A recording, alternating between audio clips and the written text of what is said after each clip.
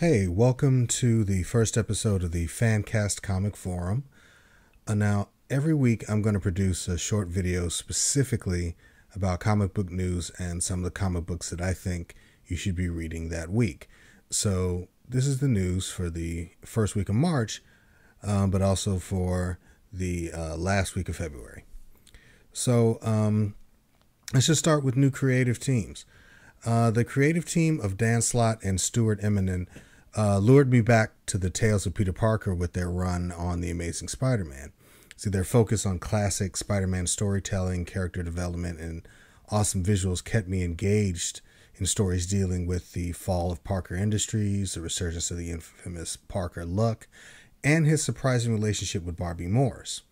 So now it looks like a new creative team will be taking on the book, with Secret Empire mastermind Nick Spencer taking over writing the title, with Invincible artist Ryan Ottley taking on the artwork.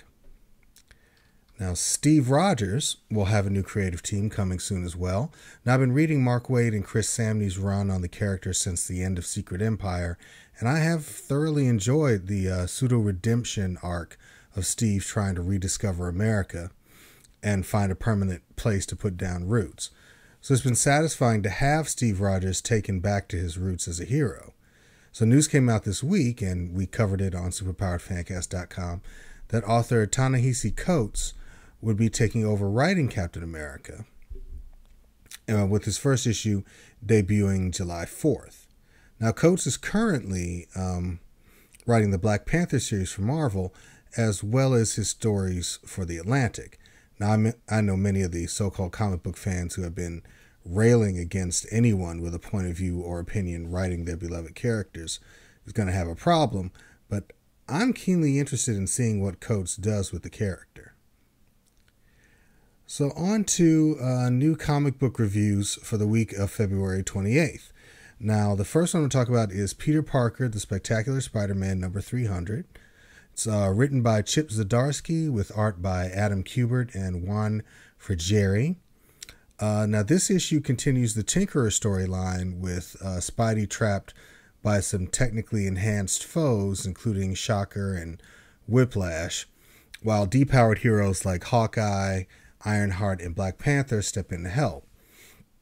Now, the action is really well done. The art is great, and the story is both dense and well-paced, with an ending that adds a new twist that I wasn't expecting.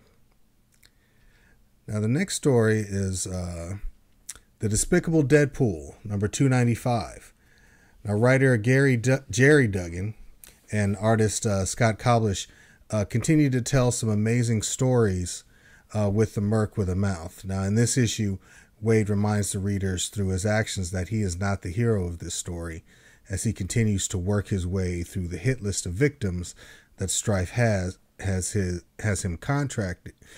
contracted him for after saving Wade's daughter. Now, one of the targets calls in some help from Kitty Pryde and Colossus, and there is an almost poignant moment from Waid when he confronts another victim. Now, the end of this issue looks like Deadpool is going to get to work out some Secret Empire aggression on the hero who confronts him next.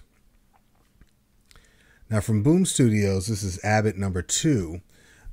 From Boom Studios, writer Saladin Ahmed and artist Sammy Cavella continue to tell a layered and engaging supernatural thriller mixed with classic film noir elements and hard-nosed detective drama, as Elena Abbott navigates an increasingly dangerous mystery in the backdrop of racial tension while dealing with 70s-era misogyny. Now, the next from DC Comics is The Terrifics, number 1. Now, Jeff Lemire and Ivan Reis visit the Dark Multiverse in the wake of the events of Dark Knight's Metal in this first issue that features a new band of heroes on an all-new mission. Now, Mr. Terrific gets sucked into the Dark Universe due to an experiment involving Metamorpho, and he needs Plastic Man's help. Plastic Man's help in his unique way and his unique genetic makeup to keep them safe.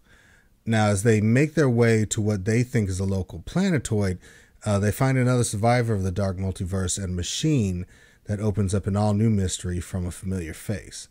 Now, there's a lot of potential with this book. It established the characters in conflict, and I want to see how the mystery progresses and what it means post-metal.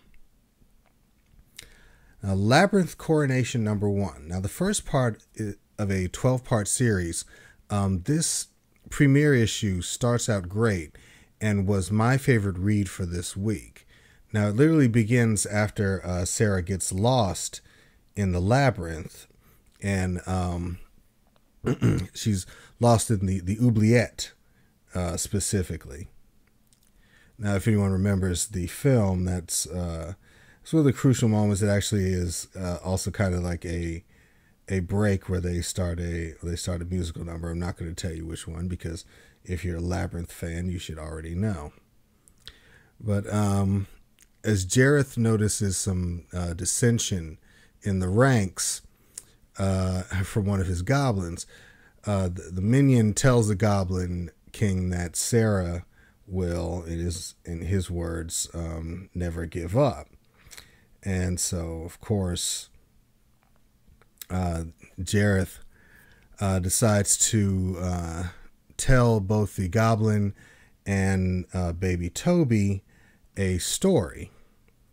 And he doesn't specifically come out and say it, but you can kind of imply that the story is about his parents, just because if you look at the story, it looks the father in it looks exactly like Jared. Now, this is written by Simon Spurrier with art by Daniel Bayliss, and I really love this story. I thought it was amazing. The comic is both gorgeous to look at and even more entertaining to read. I love how you see just like the almost the volatile marriage of Jareth's parents in 18th century Vienna. It's a great story. It's definitely one that I will be reading until the end. So there you have it. Just a quick kind of rundown of the first episode of the Fancast Comic Forum.